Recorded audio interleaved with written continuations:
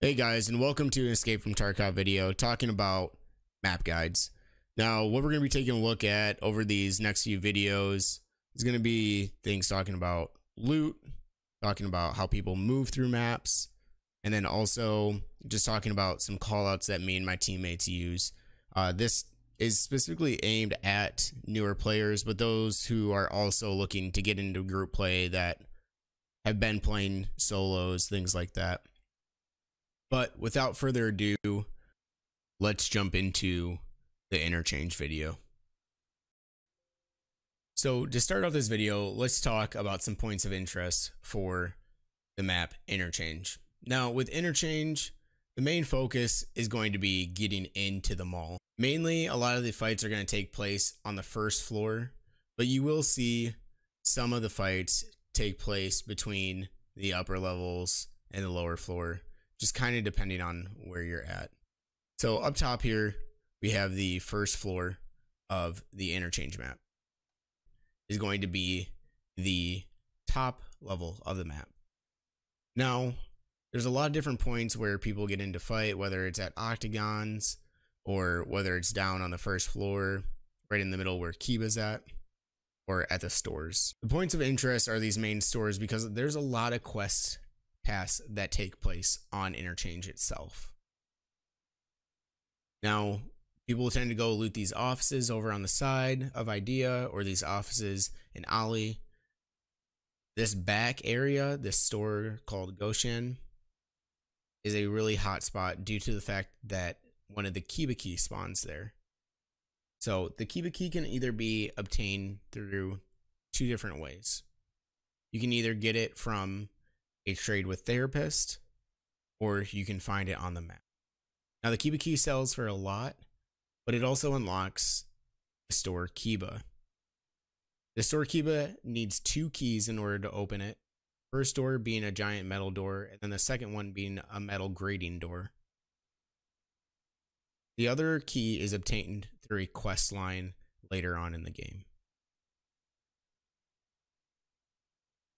So moving on to pathing for PMCs off the spawn. Now, the main thing is that Interchange is kind of set up almost in a rectangle form. So we're going to start down over here near Northwest Extract. With Northwest Extract, people usually tend to run straight into Idea, or they'll move down the road towards these other PMCs. These PMCs will either tend to move towards the middle over here and meet up with these PMCs, or they'll push into Ali, the front of it. Over to the bottom left corner, we have PMCs that spawn over near this outside factory building, as we'll call it. Either do one of two things. Move up this ramp into Idea, move into the back of Goshen, and then into the map. Sometimes people will run down to meet up with these PMCs, but at the beginning of wipe, it seems more or less than not straight into the map. Try to get whatever loot they can out. Taking a look over at Southeast Extract, we'll have another PMC spawn point. Now, once again, they have three options of where they can move. They can move towards the PMCs that are located up or towards this part of the map. They can move up the ramp into the back of Ali, or they'll move into the back of Goshen, since this ramp has two different ramps that you can go up. Now, once you get inside, it's kind of a free game. A lot of people move based off of sounds. I want to wrap up this Interchange video by talking about the loot spawns for Interchange. So the points of interest are obviously going to be the Ali, the Goshen, and Idea stores. In those stores, you'll find plenty of cash registers, and as long as you have the keys to open up the cash registers, you will have no problem as far as getting a whole bunch of cash out of those. Over in Idea, you do have spawns for cat statues, lions, things of that nature. Over in Ali, you can also have a whole bunch of parts for quests that you need. So like propane tanks, tubes, gas analyzers, along with these back offices which contain computers and other quest items.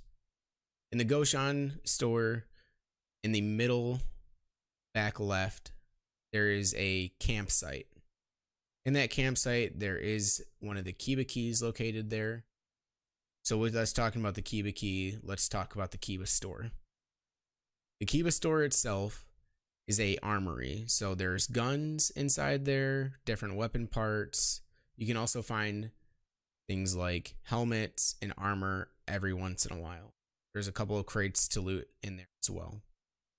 Talking about other stores that we have, up near the top floor, the back right corner here on the map where you can see me pointing at right now, there is TechLight.